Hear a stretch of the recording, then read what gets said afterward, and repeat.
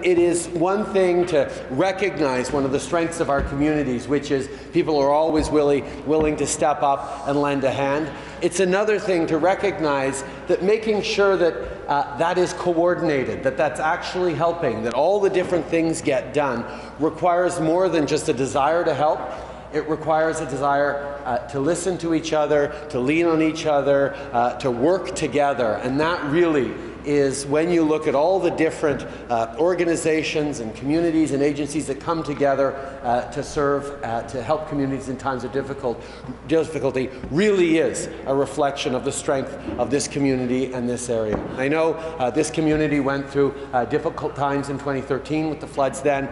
This year, of course, much worse. And unfortunately, we know there are going to be continued more extreme weather events in the coming years. So the strength and the commitment that you all showed in stepping up to respond to this, the learnings that happen, and the ability to respond ever better to challenges is really a demonstration of the resilience of this community. This is who we are. When our neighbors are in trouble, when we're facing difficulties, we step up, we support them, and none more than those on the front lines in various organizations, whether it's fire, emergency rescue, Red Cross, community organizations, municipal leadership, city operations and leaderships.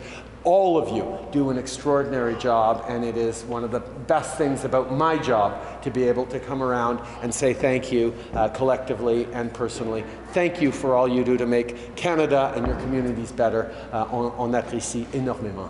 Merci beaucoup. Thank you very much.